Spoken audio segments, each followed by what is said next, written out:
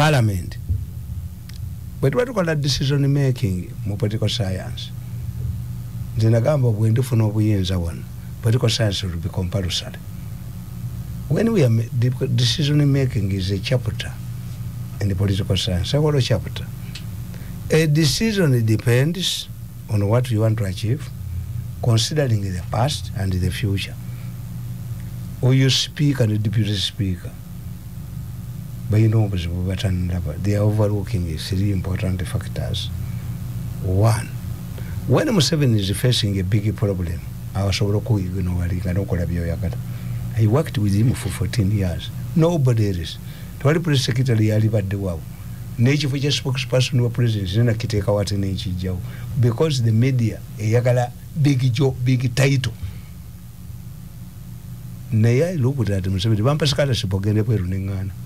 I'm doing a PhD in the State House University, looking at that president. Ate yangobanga mu meeting.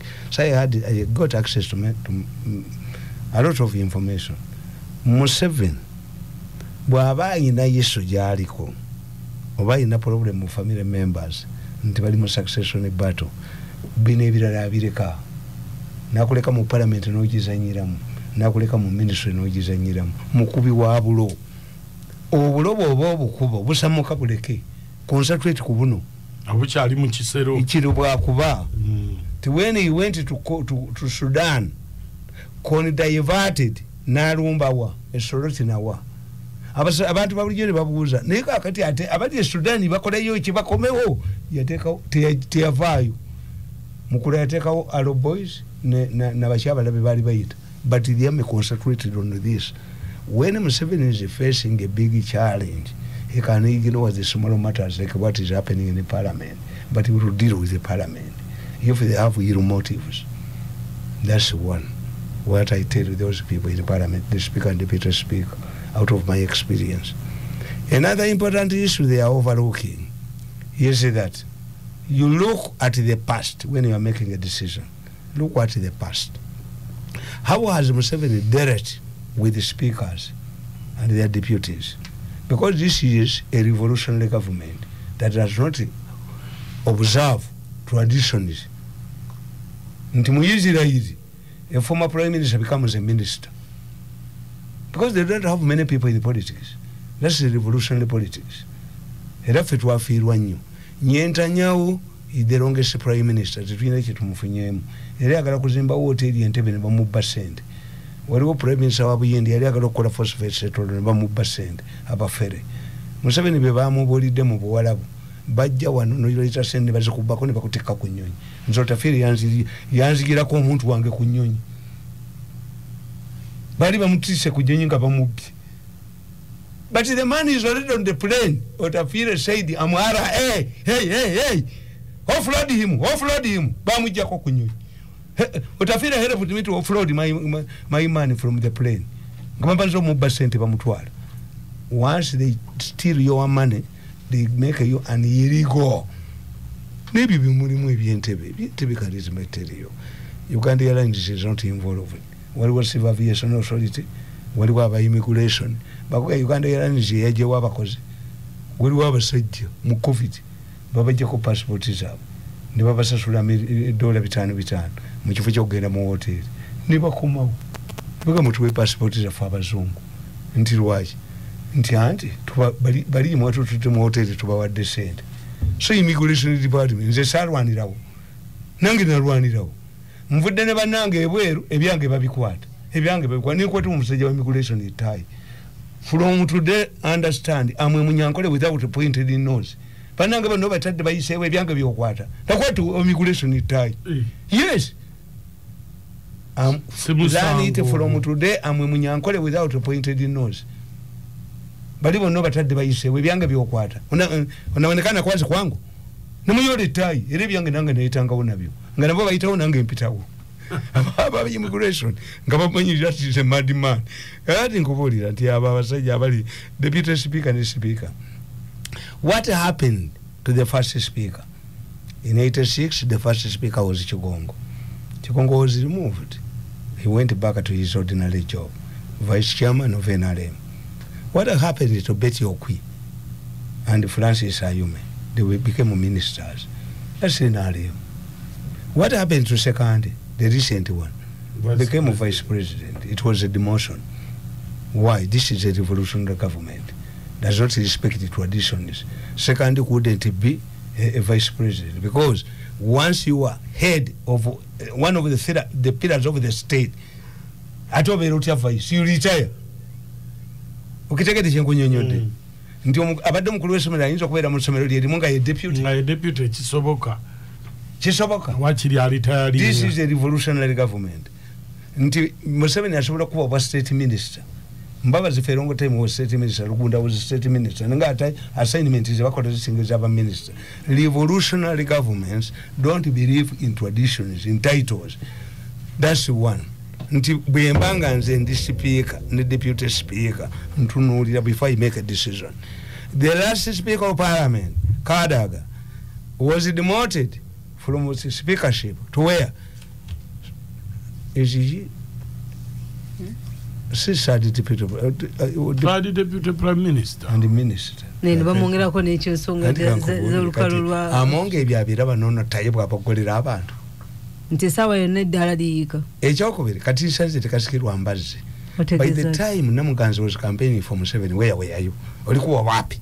Alikuwa That's what Muhoozi asked Ogola. By the time Uganda needed liberation, I offered myself, where were you? I'm not posturing like you. Kubanga obuzibu bwe mufunye, deputy speaker and speaker, bava walala. They are haunted by their past. They want to silence everybody. Naye Museveni mugezi. Museveni ajja kuyita oyo deputy speaker oba speaker. Amulaga evidence gyamuyinako. That's what Museveni does. Omukazi ow'ekibobo omusuza mu balamu be. I was watching a meeting, an interesting meeting involving Mwenda. No musajja omulala. Namuga gwe, you have betrayed me.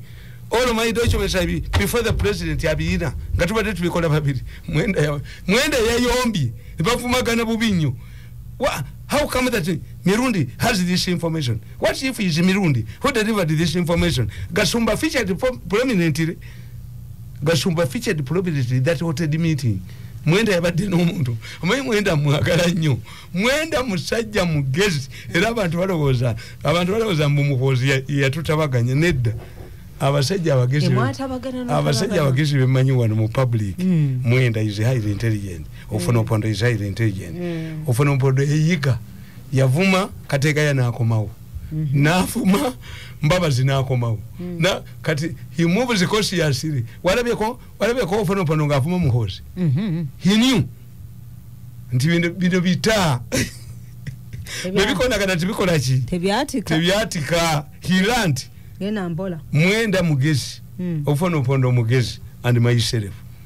Fetu manyi politics wawan. Joku omanyi nti Mwenda yagenda mu Nuupu. Ayina ewo omunene omuje yagenda ne bamusika ebitogi. Nagenda mu Nuupu. Bamuyitayo misinde mu Nuupu. Yagenda mu Nuupu. N'abalaga nti bwe mbavaako ndagawa. And these people don't believe in political assassinations. Nze ntumukundi yabagana okunzita. Uncle Sam yabagana okunzita. Uliku musajja mulala yabagamba, you can kill them. You cannot kill an idea. You will be killing the flesh. But the man is supposed to Museveni only. What will happen if Museveni goes away? Kakati oyo speaker, the deputy speaker. They have something to hide from their skeletons. They have to hide their future, their past. But Museveni is having very important problems. He will deal with the parliament. If these people believe that they can become, shout at everybody. Even Jesus yagamba. Nti abajja oluvannyuma n'abaaliwo baafuna empeera ye mukyali kibalemi. But for us who have been in the movement, before Tayebwa and the deputy speaker joined NRM, mwasanga kiri attractive. Ate wana bagamba ab'oluvannyuma alifuuka ab'oluberiberi tekikola. Ati kyenkubuulira Jesus yayagala kugamba si Bayudaaya bokka. Today we don't have a Jewish pope. I think Jesus was a Jew. Yazaalibwa mu baju. Waliwo papa omuju. Ekyo tukitegera Africanization. Naye kati nsanze tekasikirwa mbazzi. Do you start with the extreme? Why don't you caution? Yakoze eki. Namuganza yakoze eki. Ekitakolebwangako. Mukanyuga amanyinja. they want to silence everybody because Jovolaba nti Paulo mutuukirivu yawandika nnyo ebitabo to protect, to cover his past. A quote of the Bible was written by St. Paul. St. Paul yali lecturer mu university y'abafarisayo abatawanyanga Jesus. FDC be bafarisayo. So if the Bafarisayo have converted to Christianity, then they should not dominate. St. Paul yafuka papa. No. St. Paul joined Christianity when the others were there. Chobola bwosoma Bible ne politics ekutegeeza. Tikasa Yesu yaddira abooluganda babiri n'abatwala. What did he mean? Even if you are 10 people in a family, nga muli capable mwenna mukola. Kenya waliwo gavana nga bamuyita Ndegwa. Gavana wa Central Bank give Kenya Ndegwa. Ate Ndegwa bwe yavaawo ne bawa Ndegwa muganda we. Lwa mulimu mulungi. Jesus yekireeta. Jesus brought it. We are guided by the Bible. Omanyine Bible sobola gifugirako. Bible gisanga mu hoteli mwonna naki. Naye bano abajja oluvannyuma baleme kwefuula bakitalo. Polina. Debate speaker nga abogolerani kweyeja n'endeeba abaganda babuuzanga gobogolerani oyagala bamulinnyeko andika nkubuulire olira munna you don't start with the extreme caution what did Kadaga do bwemunakireeta bwekyo nti buli minisita aboogera they want to silence to cover their footmarks. Omuntu yenna wajja mu buyinza atta bonna a prince who wants to control power must kill those who helped him to take power. That's Museveni. 1868. The police, bano bayina bali haunted by the past. They are going to be dangerous. But what I'm telling them, one of them Museveni can appoint a speaker minister. A president has already been said. Nti gwetunuulira banno bagenda batya. Naye bino ebyokujjamu obwesigeze bitandikidde ku mulembe gw'abantu. Andi nkubuulidde. Why do you concentrate? Why do you have Kutesa bamujjako omwana we alime kufumirwa nagamba Kutesa kamba kukubire bawini byanyema ngeno omubuuzi is it the first time to defend Muhoozi no women nimba jawu namugambe Mpaka ejja kubeerawo the people who know that I'm intelligent Kutesa is one of them namugamba gupalikimba kukubire their Winnie's argument was that how can a censored minister's daughter marry president's daughter kitegeeza condoning corruption era Kutesa put up a spirited gundi Namuganza yiye balisi but Kutesa put up a spirited gundi watanga parliament speaker ukwina amugamba your defense is too legalistic honorable minister tukubyokete byonna pastor gwe bujingo obijja mu Bible mbijewa. How can a parliament that regulates laws reject obujulizi obuyimiridde ku mateeka? They were bent on Namuganza yakoze kirungi nnyo mukuba Tayebwa. By the time Namuganza was campaigning for Museveni, Tayebwa weye olikuwa wapi? Nti you come with your arrogance. Alikuwa kwenye chama omanyiza abantu tebamanyi bwenkola. Nagamba abaana bange nti muli bangi wa 80 and they are scattered in many government departments. Mutabani wange w'amaanyi mu parliament oyo era mu bya Namuganza abadde. Akola muki. Yesoma. Nyabo. Yesoma twasoma. Family of yesoma. Mwebali. Naye omuntu omulala yalirowoozezza nti bamugobe hayina jinji omutwala. But my family, the country is interested to transcend parliament. Sinja muteekayo ndwagundi. And in fact, for your information, let me state it here. If I die now, ngedame tebali kwese ye musika. Oyale mu parliament. I liberate abana bonna abamanyi baganda babanoonya. 80 children bonna abamanyi. Ate yazaalibwa mu bwomu manyi Swaziland ozaalibwa bwomu n'osikira obwakabaka oleme kubeera na mwana wa nnyoko ng'omulimu obukozi jebali. Yes. So I'm not attacking parliament but I'm advising them. My son is a gundi era abibadde mu Reserve office. I have another son in Oiro. I have another son in State House. Wale mutani wange gwe baakubye bamukubye batamboko it is alleged nti besikoti beereru be bamukubye rukiruze mu 6 months bamukubide kigwa abana banakuwanga bokubwa family matter twaba wasaamu omwana wa Kano but you cannot militarize bamukubye obukongovulire bamukubye no this is an argument ani yamukubye whoever killed him battered him I will kill him in 6 months and my seal Jojo kila junior ano wagamba omuntu ogenda mtu safa yavayo yeka nagendo kwa ati yavayo kana yetonda ngabali mukuche ati yavayo kana yetonda junior yatuke machine yali amanyi nga ngeze irwenshinge waffe kasa nkugende anti nze musabuli yange mu kasimoro coffin bwe bali bampa obuyinza buno kuma family ayishowa to protect the bazukulu bala bazukulu bano mbagala nyina bandikide nakatabo kakana abazukulu tebafa ku mugongo gwa jjajja bwe ne bagwa kati nze na taking a responsibility era musabuli yange muri muka coffin yakatono nino obuyinza obutta n'obulamya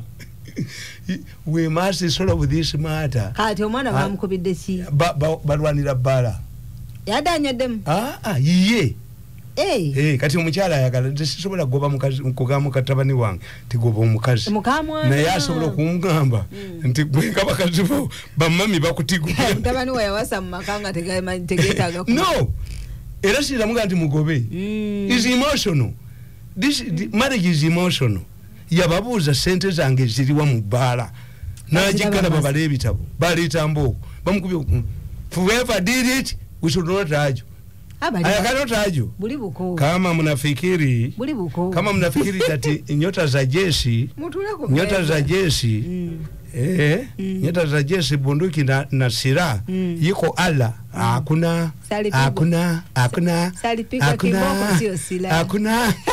have a nuclear weapon to protect the family nje wewe nzingi ina nuclear weapon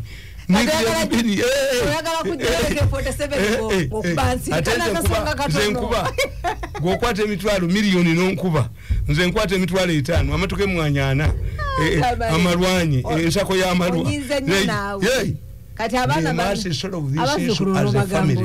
a family sikumukuba mutabani wange nje gisiranya bala nje gisiranya abazukulu no bagamba oti ati tumweyina mwe jaja yakola bino I'm the custodian of the family. But we bali babimpo kuma family. Nuclear battle nze njina. Nze protecting a family. Nze ji protecting. Kakati echo kitegedde. Parliament Museveni encourages you to embark on a self-destruction mission. When Museveni has another important issue to handle, akuleka. But you will deal with you ngakubobulo. This speaker and the deputy speaker should not think that Museveni is just ignoring them. Kwa Museveni government yetu swale jisula. Hakuleka nozanya katembawo. No fila mkazanya. Kugamba mukinana tibabidandi bankola bubye kola UPM. Nalinja kalaba nabasajja bazanya omusanyo ogwobusiru mbere wo mulundi gumu. Museveni is ignoring parliament because there's issues. As important issues. So the speaker and deputy speaker should not think that they're important. They can silence everybody. A police, what if Museveni today appoints the deputy speaker minister, ajagenda? Kwa akukwasa. Akulaka evidence, nga jiyala sebana. Museveni shows you evidence, no vayunga, okozechi. Oumye. Kakati noka ndi musajja olaba akanyo okunsiba. Kanzikize champadde. One of the two speakers can become a minister of state if they don't security control. Yes, he should be you. Every American man becomes a minister of state. Hey, tunulira. Every American commander in Uganda becomes a minister of state. Hello, guys, that you could get a mudder. And he is coming back because the parliament. It's probably in a parliament. Parliament is Mukaswa could down. I've read in the newspapers that the Attorney General is saying he's going to repeal 90 laws. Katimukozechi. Amateka chenda. Magenda kajjawo. What's the role of parliament? Mateka chenda. Emyaka 8 jamini tewali ku parliament. Babazi sobuyinza bwotako. Babazi sobuyinza omusajja kwazisa empale yengo gituuza mu ttaka. Kanawo. Ensisimuka nnyovu. Kakati kamba bawulira. Towulira. Muhoozi yakyusizza eggwanga lino fundamentally naye mbadde andikusooka okusoma obutabo buno mbadde nkuleetedde akabazukulu kati kano omusajja omulaba nabawandikira nti omusajja leediza Museveni azibye ez'abaana yero radio yazitwala ono aliira okukinduka ezokusoma banyankole tukuga nti aliira okukinduka omwana bwali emmere bwotamujjawa yabika olubuto abalira okukinduka agenda kukinduka ono agenda kukinduka tumulaba talina nansi ono alira okukinduka abanyampisa ekiniga abanyankole bakuga nti bwonyampisa ekiniga okimanyi kasosindika ennyo ekikka kiri ono yamumpale bano bali yamumpale kana akatabo kange akala mbadde mubumbuuza the politics of banyampi nako kakomyewo party tu akekamu ati kati obutabu bwange bwonna buli yes byonna bye nabagamba byonna birabise abanyampi kati gwe mulonzi waliwo abanyampi baje bakutuma sekalotera kakati Muhoozi yakoze ebintu bisatu oba bina ekisooka that the country has changed fundamentally. Muhoozi kyesoose okukola to demystify the power of the media in spite of hostilities from the media Bucket and Monitor and others. Gata press ayina abantu. The smearing campaign has failed kubanga busoma media tulina kyetuyita gun bullet theory tebalowooza nti abamawulire bamaanyi nnyo abamonitor ne Bukedde ne bakuba ebyobusiru akubana katonisi asinga obusiru ali mu monitor kakati in 1924 the gun bullet theory was demystified. Women voted for the first time in America. Baali babaganya okulonda nti bagala musajja mulungi era in many cases American presidents are handsome men and tall to dwarf the Koreans and the Chinese. Now, 1924, all of the media institutions in America supported one candidate who was decisively defeated. Like Muhoozi defeated them. Muhoozi defeated the outside media. Like this man defeated the outside media in 1924 in America. You know? Yes, you know. Two, Muhoozi has also helped the military. That Museveni yamuwa special duties. Nirwabogo namuwa special duties. What are the boundaries of special duties? Chubula biriru nalimba sasira. What are the boundaries of defining special duties? It means special duties is wide, is not explainable. You can venture into politics. Even in Rwanda, can venture into politics. Special advisor, special duties. Same rank. Kati baba ali bamuloza ndibagenda mukubira majenga tayanukula. Nibakozesa ebye Kenya, British Kenya. I know. Luto invested heavily in Uganda to locate his businesses in case he was defeated in Kenya.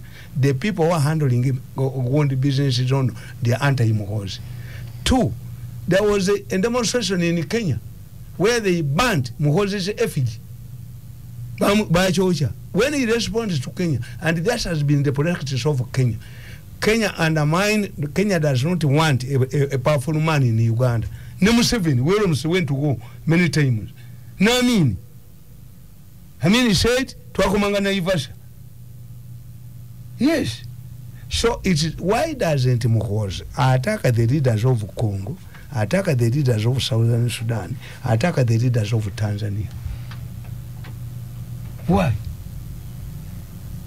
These people, Baba was saying, until demonstration we buy Yokera Efigi Muhoozi, they attacking because Kenyan leaders and strategists don't want a powerful leader in Uganda, especially an Italian man.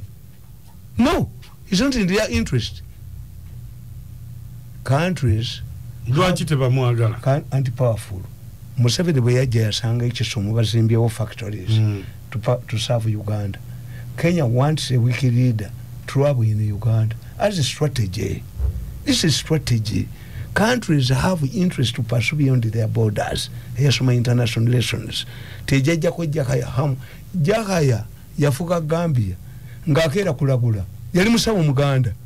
President wa Gambia oloko bajeko nga ineri ko bweriti agenda nali mu African Union. Vice President we munene mugumu Rwanda nga yakola naganti mfunye daga lya sirimu nga musawo Muganda inesabo Jakaya ndeka sayaziba olugudo lwa Senegal twakisira Senegal zita mu Gambia bamujako babjaja tebamuyamba have interest to pursue beyond their borders. So when I'm a part of the Kenyan strategy, Habyarimana exploited the situation in Uganda and Congo. At one time, enguudo ze Rwanda za lifespan ya miaka 5 za Kampala. No, he invested at one time. Kenya was exporting more coffee than us. Ngakasala gawa. Goba basibye omusajja ne bamusiba. No bamu amatoke ngo olusuku lwero bamu amatoke. Omwagala akomewo. Omuganda akuga nti okwagala amuko omusibe no omukono osimba. Ndwali viera mukomera aja kuwala ne.